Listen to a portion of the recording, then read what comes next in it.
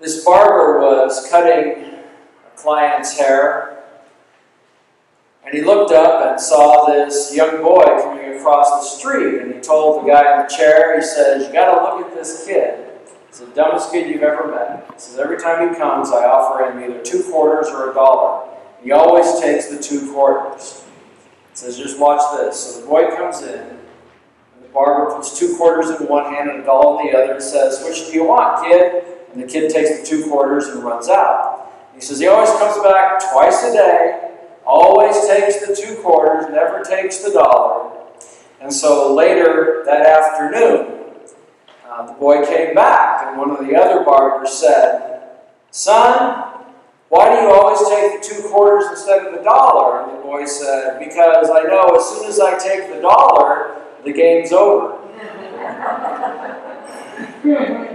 So just because we think somebody is not getting it, or just because we think somebody is not with it, they will surprise us. And when we're in this passage where once again the Pharisees are coming against Jesus, and we can say, they're so dumb, they're so stupid, they don't get it.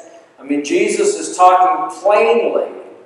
This is continuation of the Feast of Tabernacles, where Jesus presented the living water, which is the Holy Spirit.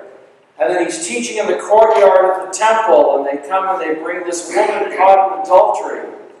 And he reflects back on them their sin, as opposed to the sin of the woman.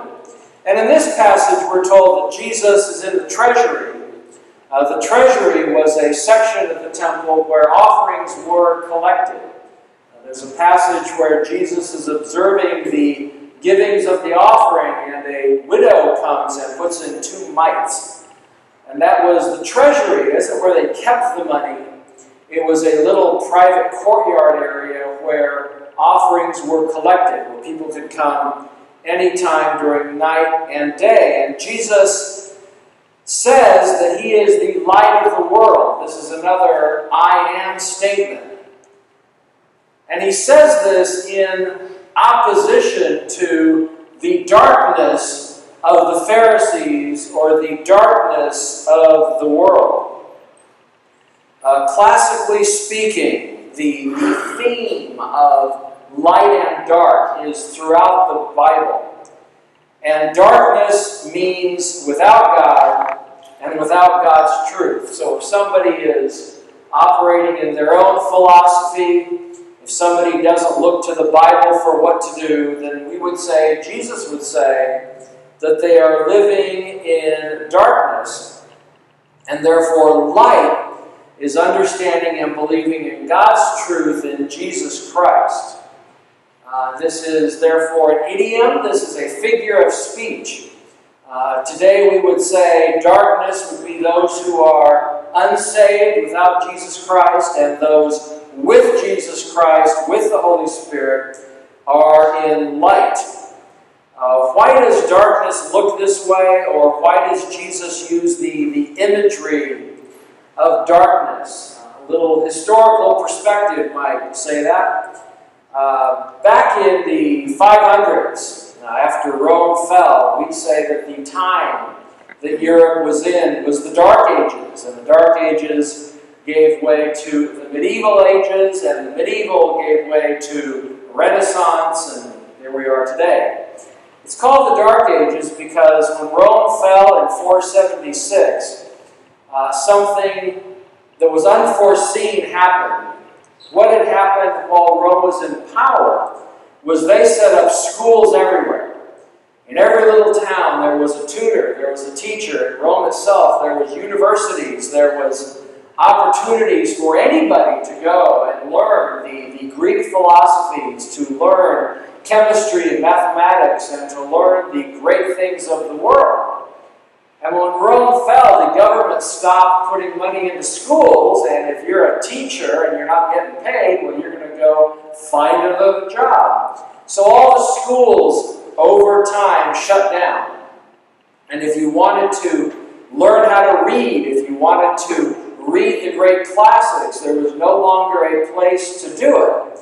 And as the educated generation passed away and the kids grew up to be farmers, they didn't know how to read, most of them. Most of them had books in the house and didn't know what to do with them because the parents were so dependent upon the Roman government for the education. And so we say it was dark ages because it was a darkness of understanding.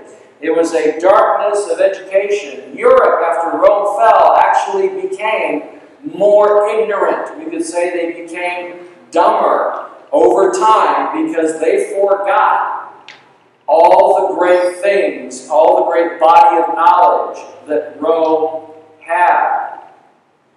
And so when we speak of darkness in a spiritual sense, we aren't speaking about dumbness, but we are in many ways speaking about ignorance.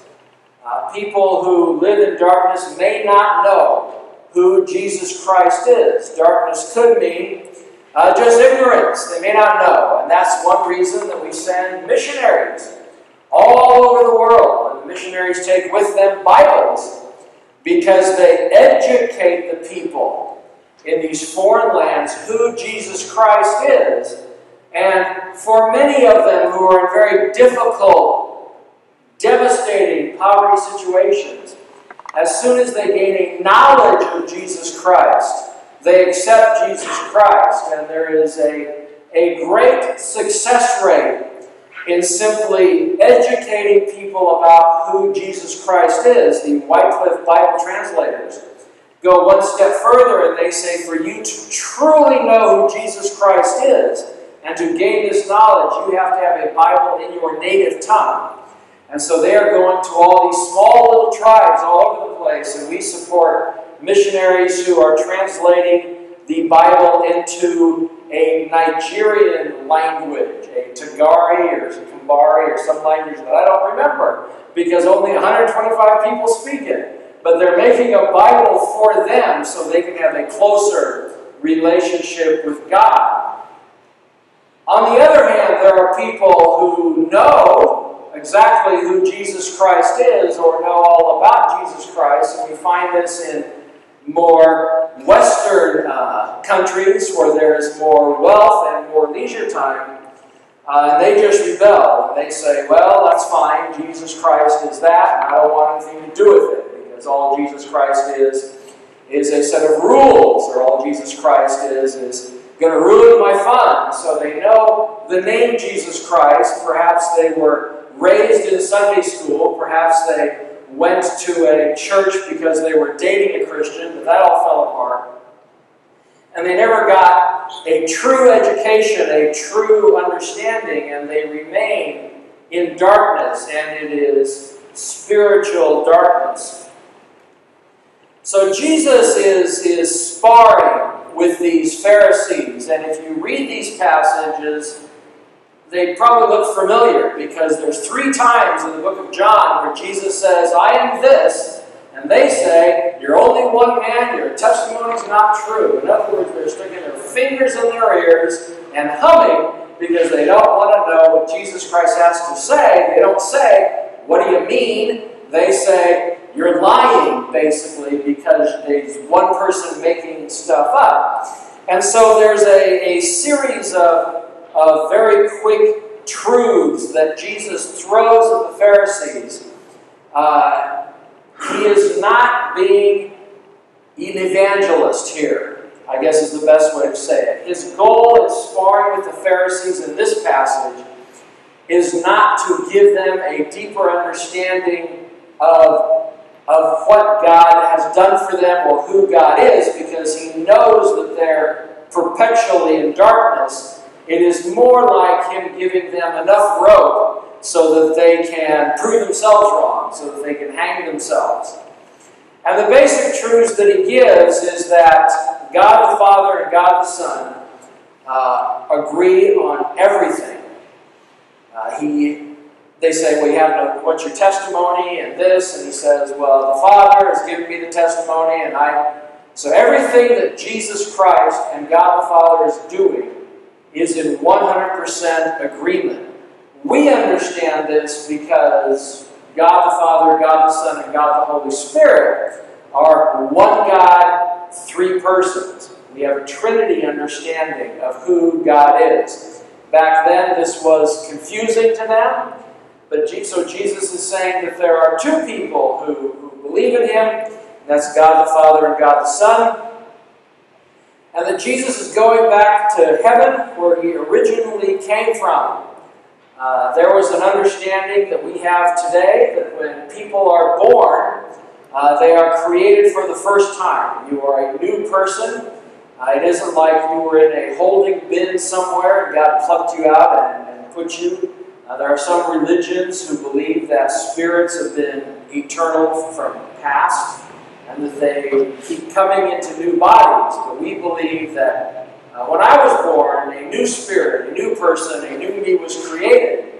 And so to say that I came from somewhere, well, that would be where I was born. You know, I came from Alameda. I'm not going back there, but that's where I came from. But Jesus is saying where He came from, and He's using a word that means way back, or originally, or His origins.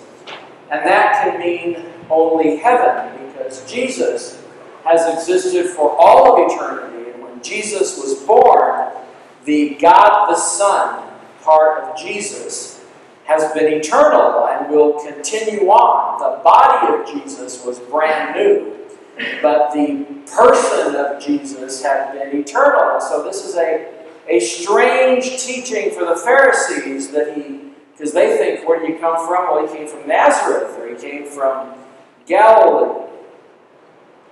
The third is that the Pharisees are ignorant of all these things. He does say, you don't know. He does say, you don't know what I'm talking about, and that is a true understanding. And the reason they are ignorant is because they are in darkness, but they are also in rebellion, because Jesus could get out a chalkboard and He could diagram the whole thing, and He could, hand out textbooks and do quizzes and teach them. And they will still want nothing to do with it, because their rebellion was based in self-protection. They had a system of manipulating the people with religion that was getting them to be very popular and very rich, because people basically had to pay the Pharisees and pay the priests to get religious education. And they only told them what they wanted to tell them to manipulate them. Jesus is offering, as we know today, is a freedom of understanding who God is. And this would, if Christ is free, like we believe, that would ruin the organized crime of organized religion back in that day. And so they are rebelling out of self-protection, and that is keeping them in spiritual darkness. Then he says that those who are in darkness judge according to the flesh, which means that they use their own biases, their own preferences, they are self-centered, they are selfish, and they only judge what benefits themselves. I have talked with all sorts of people when I used to work in the corporate arena. I would talk to all sorts of people about religion and religious ideas. And people who did not have Christian experience, people who were not seeking after Christ, would always describe religion as something self-benefiting, of what they could get out of it. Of a way that some would say that religion is what governments use to put down other people. Some people say religion is only interested in your money, this idea that the whole thing about God is made up, and that it's only there for self-benefit.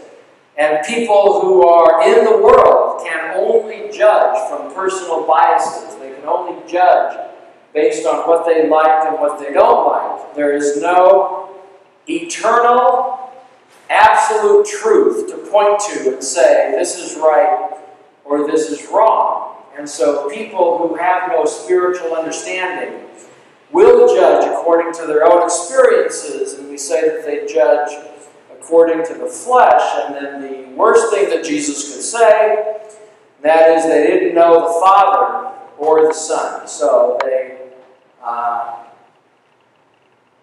stop a Pharisee on the street and say, "Who is God?" And they would say, "God is my Father, and He's this," and they would talk about Moses, and they would talk about the law, and they would use very flowery, worshipful language to talk about this being they call God. And what Jesus is saying is that is such a limited, in-a-box view of who God is, that God is willing and was doing anything and everything He could to restore His relationship with you. And to see God as nothing but a list of rules is ignorant. And they were not willing to step out of that box because it was so profitable, it was so comfortable to have God be nothing but a list of rules, because they knew that if they did this, God was happy, and if they did that, God was mad. And that was a very simple understanding of who God is. And Jesus is saying that is all wrong. And so this idea of darkness and light is continued throughout the New Testament. Paul in Galatians, in Ephesians, in Romans 6, 7, and 8, in various other parts of the New Testament, the idea of the flesh is given for the unsaved. Jesus says darkness, Paul would say the flesh, and that is the same thing. So we say people who are living in the flesh are those who have no spirit, their spirit is dead, all they have is the flesh, and we would say they are unsaved. And that the light is walking according to the Spirit. And so in Galatians 4, 5, and 6, Paul's talking about make choices of living in the Spirit, not in the flesh. And Jesus in this passage would say, make choices in the light, not in the darkness. And so, how does somebody become in the light? How does somebody walk in the Spirit? Well, the first thing you have to do is accept Jesus Christ. You believe in Jesus Christ as your personal Lord and Savior. At that moment, the Holy Spirit moves into you. Your spirit is regenerated or reawakened or comes alive. You can then walk in the Spirit. You can then walk in the light, because the light of Jesus Christ, which is eternal life, is in you. And if you reject all that, or if you say you don't know all that, you're doing the best you can, you are walking in darkness, or you are walking in the flesh. So we live in a society, we live in a world where some of us are walking in the light, and a lot of us are walking in the darkness. And we bump into each other all the time. Light and darkness bumps into each other. I don't think it is like Cecil B. DeMille said in the Ten Commandments. If you remember the Ten Commandments with Charlton Heston, and the plague of darkness came, it was a wall of darkness where it was daylight over here and dark, dark, darkness over here. I don't think the world is reflecting that way. I think there's a lot of shadow and there's a lot of gray area. And darkness has invaded our governments, it has invaded our schools, it has invaded our churches, it has invaded our entertainment, where there are reasonings that the flesh is the best way to think, and we will bump up against that. Eleanor Roosevelt first said, "It is better to light one little candle than to curse the darkness." What does that mean for us? Well, it means it's impossible to change the darkness. I can go to the darkness and I can yell at it. I can read scripture to the darkness. I can do all sorts of things to the darkness. And the darkness does not have within it the power to become light. The darkness only knows the darkness. The flesh only knows the flesh. The way that you change, or the way that you move darkness out of the way, is your replacement. If you are experiencing the forces of darkness, the darkness of the world in your life, the only way to move that from dark to light is by Jesus Christ, is by introducing people to Jesus Christ. And that's why When we send missionaries all around the world, that's why they take Bibles with them, because they are replacing the ignorance with truth. They are replacing the flesh with the spirit. They are replacing the darkness with light. Darkness does not have within itself, no matter how logical you are in explaining it to the darkness, darkness does not have within it the ability to understand what you're saying and to change into light. The only way to move from darkness to light is to put Jesus Christ in the situation. And Jesus Christ will replace the darkness from the light. Another problem that we can have is, especially in church, we got a good thing going in our church. We have a wonderful church. Our church is not the light, however. I am not the light. I am, at best, a moon. I reflect the light. Some days I'm not even a very good moon. But if I get published, if I get a TV show, if I begin to do things, I can say, well, look at me, because I am the light. That is a problem. When Christians believe that they have become the light, they will fail at every ministry they try. The best that we can do is reflect the light. And the thing that we can do in every situation is we can introduce the darkness of Jesus Christ. We can say, darkness, Jesus, Jesus, darkness, and let Jesus do all the work. Why? Because He's the light, I'm not the light. And if you want to destroy ministry, if you want to split churches, if you want to destroy churches, begin having people in that church stand up and say, they are the light. They are the focus. They are the thing that make things work. It has been said that there are two basic reasons people don't know Jesus Christ as the Lord and Savior. The first is they have never met a Christian, and the second is they've met a Christian. Sometimes Christians are not the greatest influencer because we pull out a little flashlight and say, look, I'm the light. Woo, I'm the light. When Jesus Christ is the light of the world, He's brighter than the sun. He is more light than you can ever imagine. And as soon as I say that it's my ministry, or it's my this, or it's my that, I know a pastor who says, I don't save anybody because if I save people, I got to keep them. Jesus Christ saves people because He has the power to keep them. He has the power to keep you. All I can do at most is be a reflection of His light. I can point you to Jesus. I can say, hey, look, here's Jesus over here.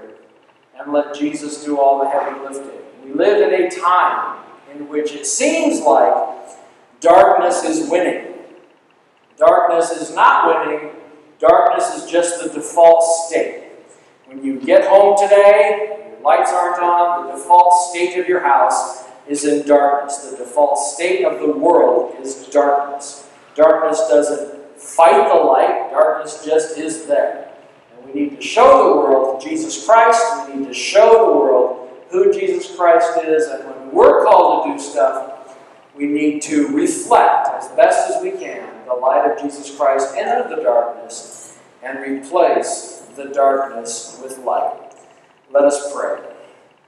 Lord God Almighty, I just praise You for all the great things that You're doing in the world. I praise You for continuing to love us, for continuing to shine on us, that we may reflect Your light. Lord, we praise You for Your love for this world. We praise You for Your love for us. We thank You for all the great things You're doing, and ask Your blessing upon the remainder of the day. We ask this through the blood of Christ. Amen.